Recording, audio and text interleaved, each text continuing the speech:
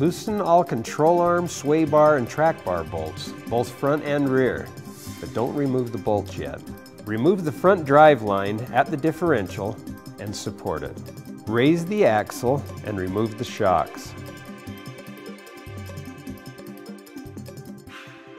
Disconnect the sway bar links and retain the hardware. We'll use that later.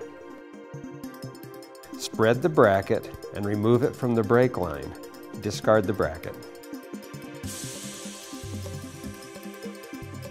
Extend the ABS lines and the breather tube. Lower the axle and remove the front springs. Remove the spring isolator and the bump stop. Measure down from the bottom of the spring bucket 3.5 inches and mark it. Tape works great as a cut guide.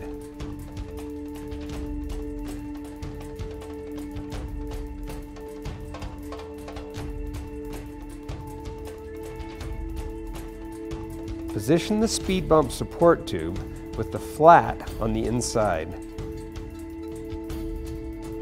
Mark the holes for drilling.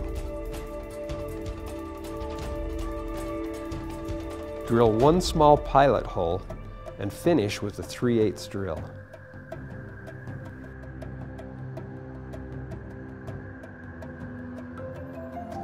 Bolt the support tube into position.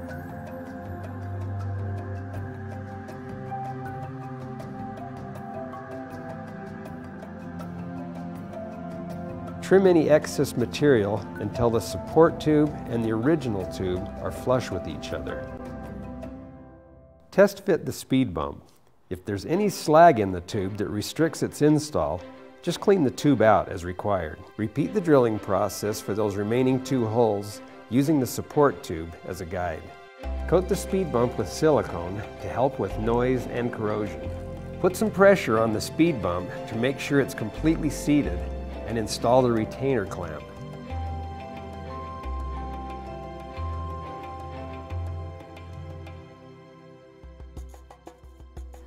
And then put the factory insulator back into place. Install the shocks with the small shim, if present, between the top washer and nut.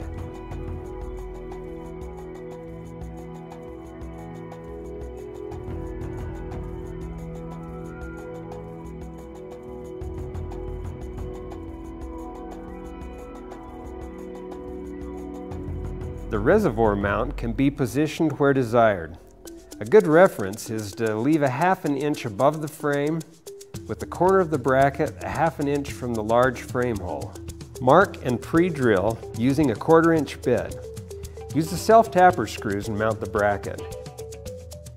And then clamp the reservoir into place. Prepare the nutsert for install. The mounting hardware will be used for both install as well as mounting. Stack the spacer on the bolt with the lock washer in the spacer recess, followed by the nutsert. The assembly will fit into a factory hole located on the inside of the frame between the steering gear and a motor mount. Use an 1 1/16 end wrench on the flats of the spacer and a 3/8 socket on the bolt. Tighten to crush the nutsert into the frame. Now an air tool will really speed up the process, but final torque with an end wrench. With the nutsert installed, remove the bolt and reinstall it with the limit strap. This time, position the bolt, then the washer, followed by the limit strap, the spacer, then the lock washer, and bolt it up against the frame. The axle side of the limit strap will require a 1/2 inch hole. Now the position of the hole is not critical. Drill the hole in the axle spring bucket on the inside rear corner. Measure 1 inch from the rear of this spring bucket and 1 inch up from the bottom. Mark it and drill. The spring retainer bracket will be used as a guide for drilling the mounting holes. Now the driver's side will be on the inside rear corner of the spring bucket, while the passenger side retainer will be mounted to the inner front corner of the spring bucket. The bracket has a 3/8 hole in it.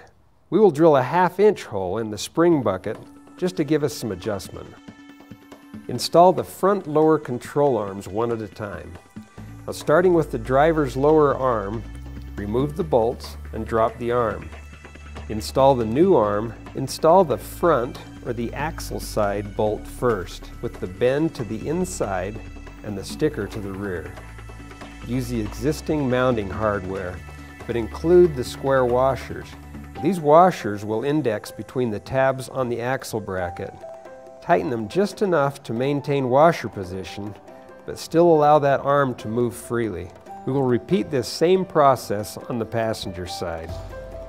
Don't tighten any of the suspension bolts until the Jeep is back on the ground and at ride height.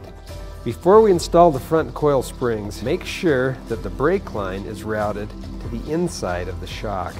Install on the spring on the driver's side is really pretty straightforward. On the passenger side, slide the spring in from the front between the drag link and the tie rod. It makes it pretty easy to install.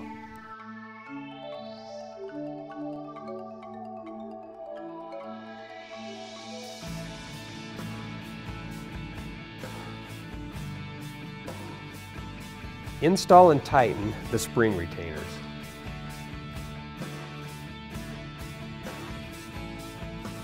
The only adjustment necessary on the steering will be to the drag link.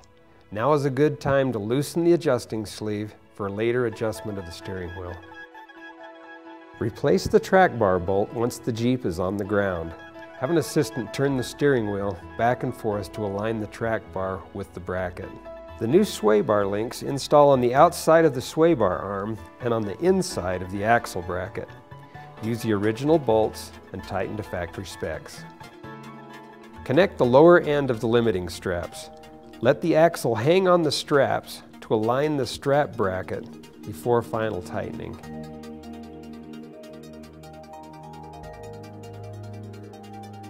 Reinstall the driveline and use some Loctite on the bolts. Reinstall the lower shock mounts. That should take care of the front. We'll move to the rear. Completely remove the rear shocks. Remove the driver's side track bar bolt.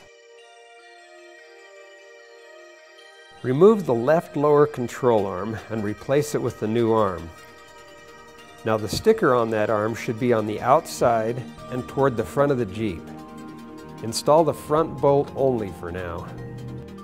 Loosen the brake line support brackets and lower the axle. Remove the coil springs. The track bar bracket and the left lower control arm will share the same bolt. Swing the control arm up into place and position the track bar bracket for install. The original bolts will be used on the track bar as well as the lower control arm. Do not tighten any track bar hardware until it's completely installed. The track bar mounting hardware includes a sleeve or a spacer. Now that's used at the factory axle mount. Use the new bolts, sleeve, nut, and washer. Install the U-bolt nuts and washers. Go ahead and tighten them now. They'll be easy to tighten with the track bar out of the way.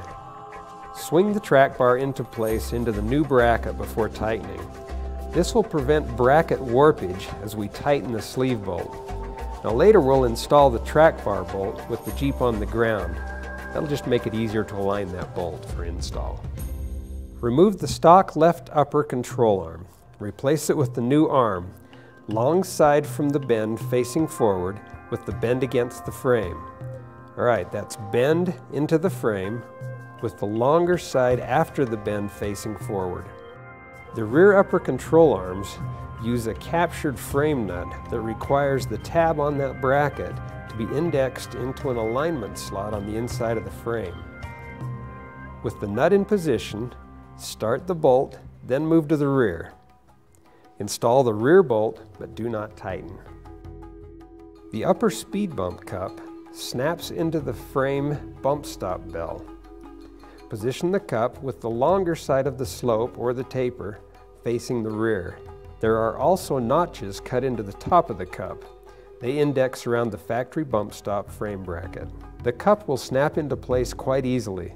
A few taps with a dead blow and it's installed. Next, twist and push the bump stop into position. The sway bar links install with the looped end at the bottom and the ball joint end at the top, with the stud and nut to the inside. Now the lower end mounts on the outside of the bracket as well. Reinstall the spring isolator and new rear coil springs. Use that provided wrench. It really helps with install of the spring retainer.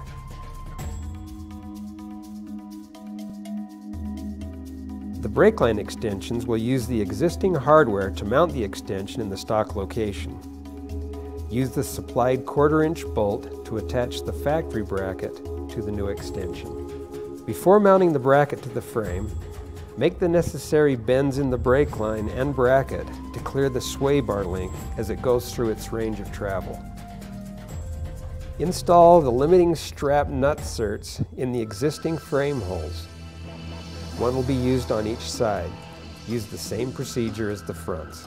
For the lower limit strap mount, use the existing ABS line tie strap hole as a guide. Enlarge the hole with a die grinder or a porting tool to accept a 1/2-inch bolt. Use the top of the existing hole as the upper limit of the new hole. Bottom line, lower is better.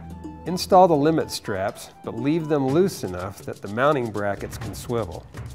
Tighten them once the axle is at full droop and supported by the straps. Bolt the lower bump pad into place with the extended end facing forward. The upper spring retainer should be located about 3 to 4 inches from the end of the coil wind. With the coil in place and with slight pressure on it, install the spring retainer. Now, the upper nut and washer can be positioned prior to the bolt for a much easier install. With the nut in view, start the retainer bolt and tighten. Install the rear shocks and tighten. Be sure the left shock reservoir clears the track bar bracket. Tighten the limit straps while they are under load. Use a zip tie and loosely tie that ABS electrical line to the limit strap. Also use a zip tie on the lower bracket and secure the ABS line there as well. With the Jeep on the ground, sitting at ride height, tighten all the control arms, track bar brackets, just anything that hasn't been tightened. This will ensure that the bushing load is in a neutral position throughout the Jeep. Before turning the ignition key on, do a quick sight check for steering wheel centering. Do a final test drive and adjust the steering wheel, and then tighten the adjusting sleeve.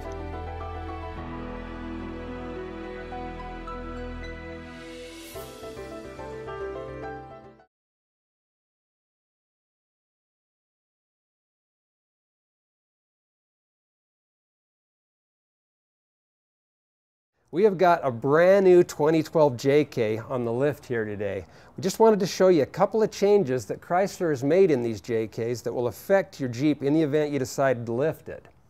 The first one being the front exhaust crossover and your driveline.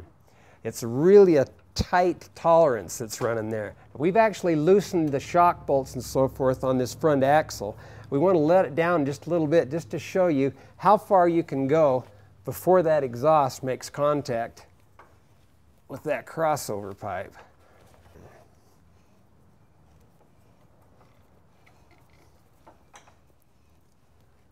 Well, okay, we're actually, bring it up, we're about just barely off it right there. With the axle drop down, we can see where the shock fully extended is and where the axle is fully drooped until that driveline made contact. If we just measure that distance, we're just, what, just a 2 1/4 inches is all we've dropped this axle. So we lowered the axle 2 1/4 inches. So if we put any type of a lift on this at all, we're going to exceed the limit that the shock provides for the axle, and that front driveline is going to make contact with that exhaust pipe. The exhaust system is actually moved forward further than it used to be on older models. So all we need to do is bring this crossover pipe closer to that cross member, and it'll gain us enough clearance that we can go ahead and lift the vehicle and still maintain some clearance between it and the axle.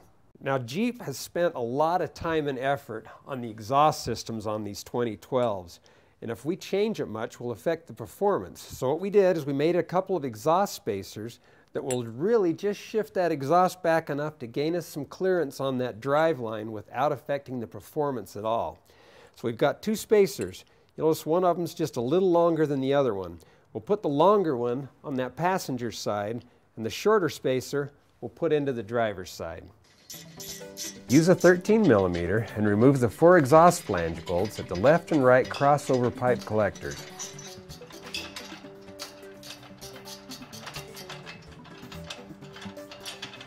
Now, to help with exhaust hanger position, loosen the Y pipe clamp where the Y is joining the front and rear sections of pipe. Remove the indexing stop. Now that's a small spot welded stop on the intermediate pipe where it's clamped into the Y pipe. Now that stop can be easily removed with an air chisel or a hand chisel or even a cutoff wheel on a die grinder.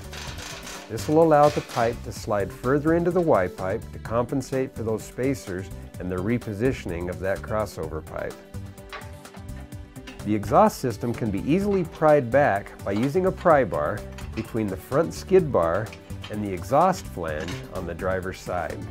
Install the spacers in both sides before tightening. Now the short spacer is going to go in the driver's side pipe, while the longer spacer will be used in the passenger side.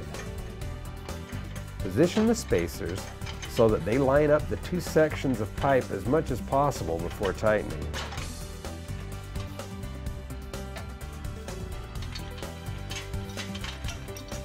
Install the extended 8mm bolts provided in the kit and tighten them using that 13mm.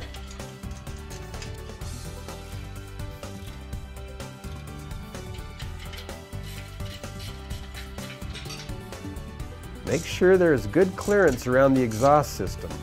Look closely by the flange where the driver's side pipe bends up over the front cross member.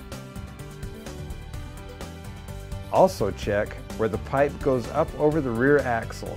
Now the top of the pipe gets pretty close to the floor cross member there, so make sure you have clearance.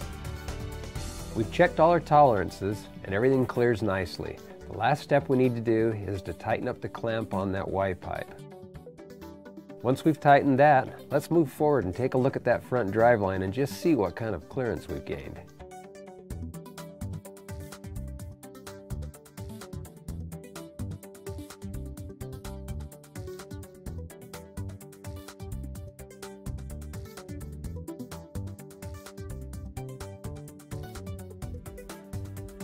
As we lower it down, we can see that we can now measure a little over 5 inches of droop.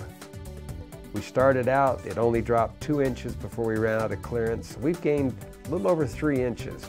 Now it's important to note that it doesn't matter what we do suspension-wise, moving exhaust, or anything else. We have pretty much maxed out that driveline angle. We can see here that that driveline cannot go any further without cutting the boot. If you lift your Jeep more than 3 inches, you will definitely need to replace that front driveline.